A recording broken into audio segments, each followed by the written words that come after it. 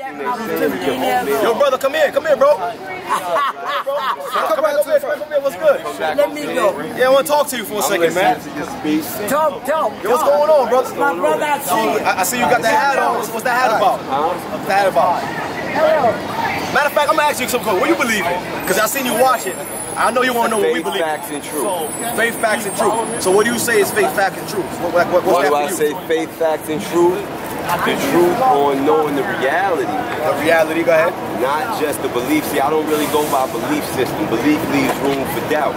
Right. You know what I mean? And when you say you believe, there's no facts on that. What is the history behind? That's true. Your belief system. I can say I believe that the ground is blue, but there's no facts on that, so it's just a belief, which means I can be wrong. So I like to deal with what I know is factual. Okay. So here, what if we showed you? What if we showed you out of the Bible some historical facts that you can't deny, you can't deny, that secular history can't even deny? Well, I'm not going to say I'm going to be able to or not to deny it. What I will say is that I do know for a fact that the Bible has many misconceptions, many mistranslations, going from the King James Version to the New International Version to the St. Paul Version. So listen, so check this out. So check this out. And they all say something different, just like with all due respect for all your speech, just like the Catholics, they got the Catechism, which is the new Ten Commandments in their eyes, which takes out the second commandment as far as bowing down to other gods, and the ninth commandment, which is coveting. Right? They took those out to replace them so that they can do what they do, which is illegal in the sight of God. Exactly. So we study this book, and we know for a fact there's no errors in this book. So you just stated a claim. You said that there's not, like you said, there's some. Wait, hold on. You just said that there's some misconceptions. In other words, so now look, things are repeated. Now I know about confirmation. This is what I'm gonna do. I'm gonna hand you my Bible, and you show me where the misconceptions are. I'm not exactly sure. I know it's in the book of Samuel. Samuel, I believe 18, 1 and 10.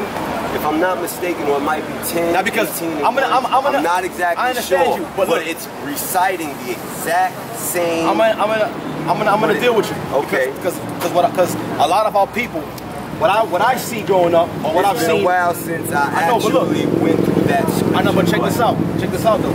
A lot of our people who don't want to deal with the Bible, the first thing they say is the Bible has been tampered with. There's a lot of misunderstandings in the Bible. But if I hand you the Bible and I say, show me the misinterpretations, they can't do it. Give me 1 second. You understand what I'm saying? Because we stand by this Bible. I'll find it right now. Give me 1 second. And I'm not telling you not to stand by it because I stand by it myself. Get that.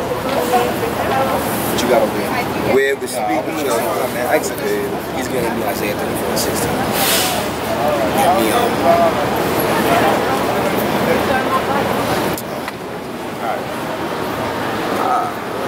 All right, look, all right, let me ask you a question. No. Wait, go ahead. While you find that, let's see what the scriptures say. Go ahead, read that real quick. Shoot. Isaiah chapter 34, verse 16. Go ahead. Seek ye out of the book of the Lord and read. Seek ye out of the book of the Lord and read. Go ahead. No one of these shall fail. None of this, meaning none of the prophecies in this book shall fail. So that means that means if we're looking for understanding, all prophecy that has and will come. So if none of the prophecies in this book shall fail, that means this is what we need to be. We need to be following. Go ahead. None shall want her made. So that means you can't make this book with no other book, no other man-made book. Right. What else you got? For my mouth it hath commanded. So the Most High's mouth it has commanded. Go ahead. And His Spirit it gathered them. And in His Spirit it has gathered them. So this book right here is the only answer for our people that's walking around suffering. This is the only answer. I don't dispute that. This is the only book that has the answer for why our people is getting gunned down in these streets. And no matter how many times we march, nothing happens. This is the book. This is the answer for that. So for me to sit here and say that the book that's our answer is not totally correct, I didn't say that it was all incorrect. I said it was misinterpretations. For example, when they say to the end of age and the end of times, in the King James Version, it means something different from what it actually means in the Hebrewic. Well, that's why we go. Where's the Strong's? You understand what I'm trying to tell you? This is why we have this. Right. What's this? That's the Strong. That's a good one. That's what a dictionary. That's what we go into. Every word. That's every word that's written in the King James Version Bible. Right. Was translated out of what? The Hebrew and Greek. So all the Hebrew and Greek words is in here. Now, remember what you just said. That's how we get the Greek were not able to interpret to the exact of what the Hebrew's language was. So they made it to the closest of the ability of what they can interpret. But do you know that does not make it what it is? Do you know according to the history and the scriptures that there was Jews calling natural-born Hebrews Grecians, and that term was. Yes, that's because they went into that. Brother, you gotta hear me out. I let you speak, but you gotta let me speak. I'm not trying to stop your place. The reason why the natural-born Jews was calling the other natural-born Jews Grecians because they were Hebrews or they were Jews that spoke the Greek tongue. Right. And around that time, the Greeks were Hellenizing all of the scriptures. Oh, I know. Meaning they was getting our people to translate our scrolls in the Hebrew into the Greek. We could show you that, brother. I didn't say you couldn't. What I'm trying to tell you what you're saying is the fact of the matter is, all right, they did call them the Grecians at the time because that's what they accepted where they were at in that land. Now, at the same time, it still does not explain how the Grecians, the real Grecians, the Greeks, actually came in terms of describing things in the Bible that's not in the Hebrew text. But what are you saying?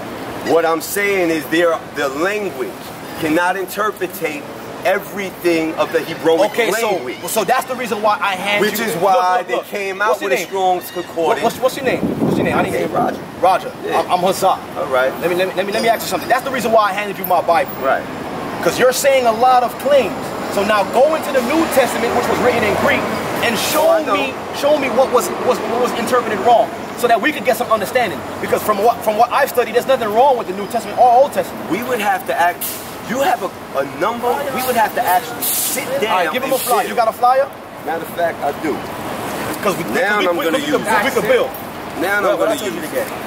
told him to get something. Isaiah, he went there. Yeah, he went there. He went there. Because I would actually want to sit down and go through it with you so we can actually, piece by piece, break it down. All our information is right here. You can email us, and then we'll contact you, and then we'll set it up. We'll link up. Y'all have like a building or anywhere y'all go? We got a location. I'll hit you up on your email. Yeah, and we'll tell you where it is. All right, Roger, right now. Yeah. Yo, nice building with you. Nah, for sure. We gonna build. Black man. But just understand that we're here to gather our people and wake them up. Right. Nah, that's the fact. That must be done. That's mandatory. All right. But with doing that, you have to be precise and accurate in everything you speak on. Let's do that. Otherwise, there'll be daggers thrown at you. Let's do that. We're gonna do that. Hit us up, boys. All right, Roger. Peace, Black.